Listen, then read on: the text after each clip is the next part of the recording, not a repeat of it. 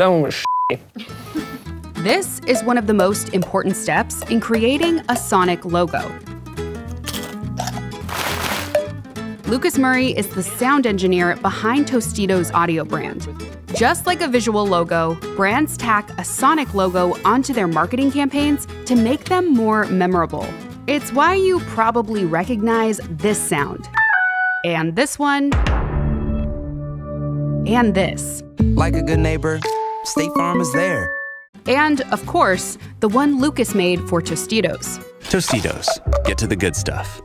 But what goes into constructing an audio brand? And how much does a 3-second sound actually matter?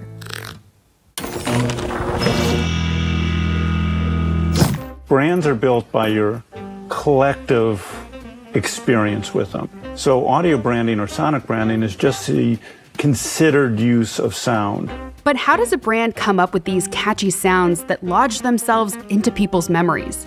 For Frito-Lay, it actually involved the product itself. The company partnered with producers at Made Music Studios in New York, who transformed Tostitos' products into a library of musical instruments. Music is everywhere, really. So I'm on the subway and it's like hitting a certain pitch and I'm like, man, I wish I had a microphone right now, because I'm like, that could be a thing. The first moment, was a process of simply capturing every possible sound. Record the bag shake, right? We're gonna use that for a shaker later or something. Record the bag open. I don't know, that'll be something. The crunch too, right? This is actually probably my favorite sound that the Tostitos products make, which is the open. Ooh. That was nice. After experimenting with each of the products, Lucas takes these samples and arranges them into a piece of music. There's something about this product where it's like, it's kind of a complete band. You can make melodies out of it. You can make bass lines. You can make chords out of it. You can flesh out the entire musical suite just with this. The second step in this process was to get those sounds that we recorded in there into kind of digital instruments. And I can play it, right? Lucas composes an entire song before choosing the section that will become the audio logo. When you're sort of presenting this to clients, it's a lot easier to kind of hear an entire piece of music than just to sit there and say, does this 3 seconds of sound right for you? The logo needs to be concise so that it can fit into short ad spots and social media. The goal is to create something that sticks with people. That's where strategy and Lucas's intuition come into play. I've absorbed everything that you've told me about your brand. I know it's supposed to be joyful. I know it's supposed to be warm. I know it's supposed to be about togetherness. But it's not like there's a one-to-one relationship that says this sound is that. You have to go on your instinct, really. It's the part that isn't so analytical. It's like the creative process. The same way that Tostitos has a font and a color scheme, we're hoping this thing becomes the thing forever. According to a study by audio intelligence platform Veritonic, brand recall for Tostitos went up 38% less than a year after launching the Sonic logo. That's one way the team at Made Music measures impact. To me, I feel like it's successful if I can walk into a room, sing the logo poorly, and people go, oh yeah.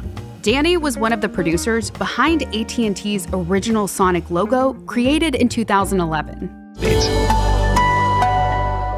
If I play that for a group of people, and I ask, how old is that? I get people saying like 20 years. That's like the power of like a Sonic logo, is that I can make people feel like it's been there all along. Audio branding isn't new. The stuff's been around for decades, dating back to 1929 when NBC created the first audio trademark.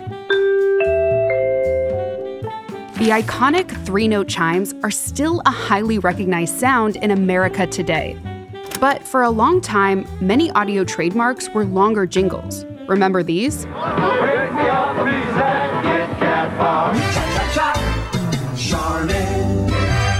It wasn't until the 90s that 3-second sounds took over, when Intel launched this short but sweet sonic logo that changed the game.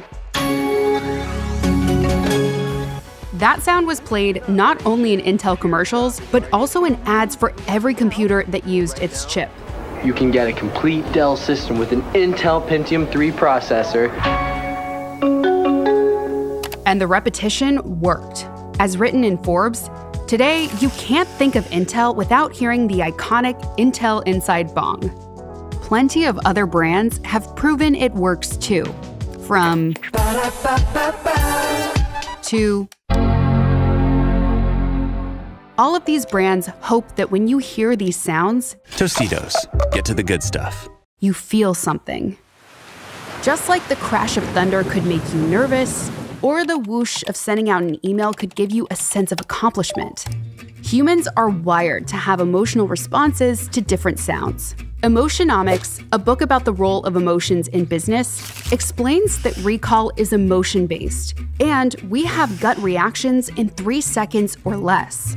And data shows that campaigns that tug on the heartstrings perform twice as well as the unemotional ones. There's something very, warm and joyful just about.